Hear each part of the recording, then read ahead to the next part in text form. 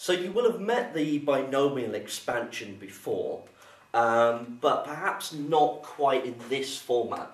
This is the format that's given to you in the formula booklet. But there's a couple of things I need to point out here.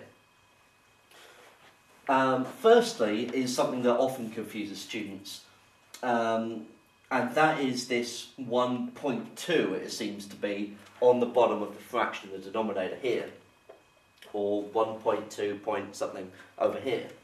Now, this isn't 1.2. Once you get to degree level mathematics, the multiplication symbol seems to fall by the wayside. And instead of having to write 1 times 2 like that, we write instead 1.2, and we use a dot to represent a multiplication symbol.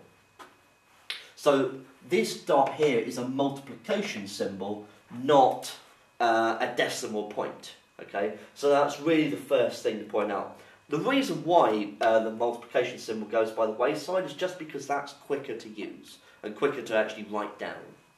Okay, so that's just something you just need to get used to. So these aren't decimal points. This means 1 times 2. And over here that means 1 times 2 times 3 times 4 times 5 all the way up to r. Okay? Now actually using this is perfectly fine, because what we can do is we can still use it to expand something like 1 plus x cubed. Okay? So if I do that, then n is 3. So I have 1 plus 3x plus 3 times n minus 1, so that's 2, over 1 times 2 times x squared. Okay, plus, then I've got 3 times 2 times 1. Okay, over 1 times 2 times 3 x cubed, and then the next term on would be 3 times 2 times 1 times 0 over 1 times 2 times 3 times 4 over times x to the 4, but you can see that the coefficient here is going to be 0 because I've got 0 in the numerator, so all the respective terms after that are just going to be 0. So the only terms that I'm looking at are these 4 here. So I can write that as 1 plus 3x, 3 times 2 is 6, 6 divided by 2 is 3, plus 3x squared, plus 3 times 2 times 1 over 1 times 2 times 3 is just 1, so I just get x cubed. So we get, as we would expect, 1 plus 3x squared plus x cubed, and all the other terms are going to be 0. So that's perfectly fine, and you can use the binomial expansion from this formula. Okay, you can do all the regular stuff that you were able to do before using this formula. But the concept then goes, well, if it works for n being 1, 2, 3, 4, 5, what about if n is minus 2? Or if n is a half? Does it still work? So, in a lot of cases, this is how mathematics developed. And let's see what happens. So let's change this to 1 plus x to the power of, let's say, minus 2. Let's see what happens. So I get 1 plus n times x, so minus 2 times x, plus minus 2 times minus 2 take away 1, so minus 3, over 1 times 2 times x squared, plus minus 2 times minus 3 times minus 4 over 1 times 2 times 3 to the x cubed, plus minus 2 times minus 3 times minus 4 times minus 5 over 1 times 2 times 3 times 4 x to the 4, etc. Okay, so if I simplify these, we're going to have 1 take away 2x to start off. I've got 6 divided by 2, so 3x squared. I've got 2 times 3 times 4 over 6, so 4, so minus 4x cubed.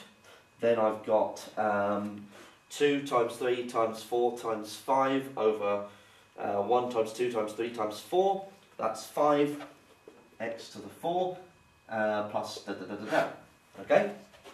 So what happens here is that I've got 1 minus 2x plus 3x squared minus 4x cubed plus 5x to the 4. The next term is minus 6x to the 5, then plus 7x to the 6, and so on. And what you see here is that I'm expanding a bracket here with a power of minus 2, and I get an infinite number of terms. And it goes on and on and on and on forever.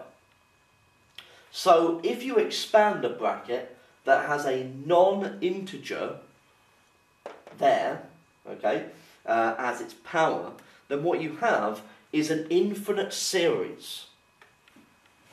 Now, if I write down and say, right, well, does this make any sense? So if I then go, well, what is 1 plus 2, for example, to the power of minus 2? Well, in the back of my head, well, that's 1 plus 2, that's 3. 3 to the power of minus 2 is 1 over 9. So if I substitute in 2 into this, I should get something that is looking like 1/9. But I get 1 take away 2 lots of 2, so that's 1 take away 4, plus 3 lots of 4, so that's 12, take away 4 lots of 8, so 16, 32, plus 5 lots of 16, so that's 80, take away another term, plus another term, take away another term, plus another term, and, well, what I find is something that is definitely not going to be equal to 1/9. Okay? So, in no way is this going to give me anything that is converging to 1/9. So, does that mean it doesn't work? No. It's just you have to be very selective with the values that you substitute in. Okay? So if I tried 0.2 instead, then I've got 1.2 to the power of minus 2. Can't do that one in my head, I'm afraid. So that's 25 over 36. Which is about 0.694 to 3 decimal places. So let's put it on almost equal to sign. So if I substitute in minus in 0.2 this time, I get 1 take away 0.4 plus 3 lots of 0.2 squared is 0.12. Take away 4 lots of 0.2 cubed is 0.032 plus 5 lots of 0.2 to the power of 4. Well, that's 0.008. Take away another term. Okay, and if I just look at 1, 2, 3, 4, 5 terms, those 5 terms, I get 1 take away 0.4 plus 0.12 take away 0.032 plus 0.008. And that gets me 0.696 exactly, those first 5 terms. So you can see that actually, if I've done the first 5 terms, that's a pretty good approximation to what it exactly is. So it worked for 0.2, but it didn't work when x was 2. And that is because each of these binomial expansions will have what is known as a range of validity. Okay? What values they are valid for. And this original expansion that I have up here is valid when x, the mod of x, is less than 1, which means when x is between -1 and 1.